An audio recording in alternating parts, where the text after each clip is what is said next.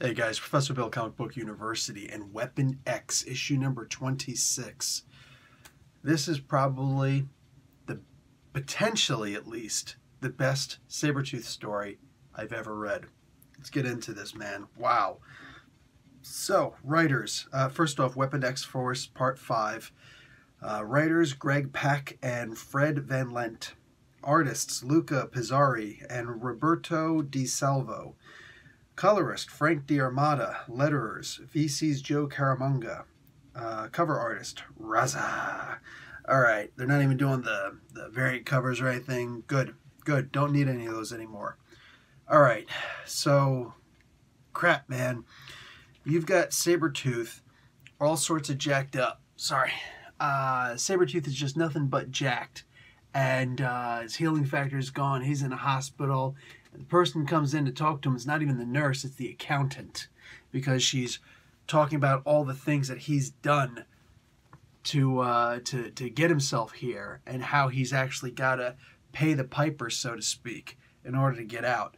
I got to make a complaint about the comic book. Why the hell is she so low and he's so high? What the hell is going on? I understand he's a big guy. I'm okay, you know, with the proportions of the size of the people, but that bed, that is up way too high, man. What the hell is up with that?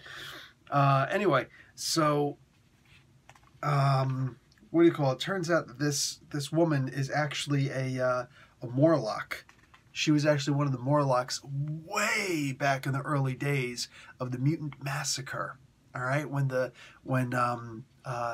Mr. Sinister's Marauders went down to the sewers and started just murdering Morlocks left and right. Oh, God, one of the best storylines, not just in X-Men history, but in comic book history. Unbelievable, man. Wow. So that is beautiful that she gets to come back and she gets to be his accountant. Anyhow, there's a whole bunch of things going on. Like, this is his hell, mind you. Remember, he died in the previous issue. He got decapitated. Man, every time Sabretooth gets decapitated, it's like, what's up with that? Anyway, the way that he and all these other guys, because Deadpool has his hell too, that's fitting. Oh my God, so fitting. Just, he tells jokes all day at an improv for eternity, and nobody laughs. I could totally see that being his hell. Oh man, both him and Ryan Reynolds. Just putting that out there. But Omega Red probably had the best hell of them all. but like this hell, Sabretooth's hell. Oh my God, this should be a mini-series. Why is this just in a comic book, man? This should be a mini-series. But guess what? He finds his son. He finds Graydon Creed. So, he's a little bit more attached to him than Mystique is, apparently, because she's down there also. Anyhow, so, he wants to bring Graydon back because he sees how much he's suffering. And remember, he's inverted now. And the conversation keeps on being, dude, I was inverted. I'm a hero now. All that stuff was supposed to go away. I'm supposed to be, you know, good to go now, right? I'm supposed to be able to go to heaven, aren't I? Oh, wow. Marduk Curious shows up, and he's the devil in this particular hell these guys went down to. Everybody's hell that's discussed, man. This really feels like something out of Dante's Inferno. Man. Wow. This was such a good book. And if I had to make a complaint besides the bedposts, it's, whatever, I don't care if you see what's on the last page. It's not the most important thing that happens in this book. Literally, what happens in this book is so much more relevant than the last page. This means nothing. It's this right, it's just giving a time limit to what they got to do. To be concluded.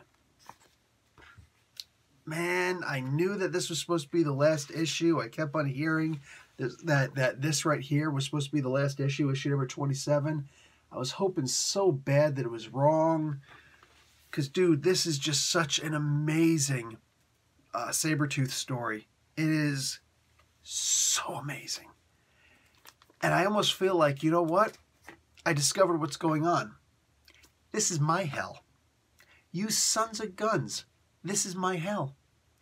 I finally get what could potentially be the best Sabretooth story ever. And like, yeah, one more issue and that's it, it's done. Mother fatheads. Ah. You know what would be one of the greatest things ever? Would be to find out that it is going to end. That's it. This is good. Next issue is going to be the last issue.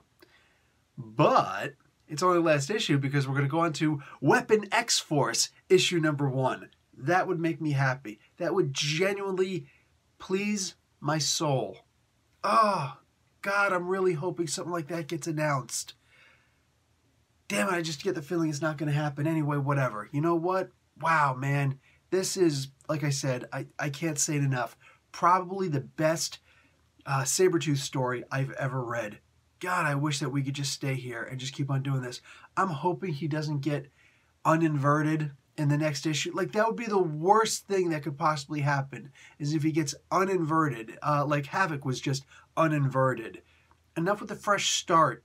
Enough with it. It's a stupid concept, man, from beginning to end. It's a dumb concept. We don't need it. We don't need it. The only people who asked for it are immature little jackasses, all right? The rest of us who actually just want genuinely good comic books, good writing, we're not worried and not calling anybody's stuff an agenda. I've never said anybody had an agenda when they're, writing their comic books. Their agenda was just to make good comics. And either they succeeded in my eyes or they failed in my eyes. You know what I'm saying? And all sorts of, areas in between. But the point is, like, you know what? Who cares? Who cares? I don't want him to lose his inversion. I don't want Sabretooth to become a bad... He's already kind of bad guy-ish. He's perfect. This is the best Sabretooth has ever been. They're gonna... Is there like a petition that we could sign? Because I would. Just saying. Anyway, guys. Professor Bill, Comic Book University. Class dismissed.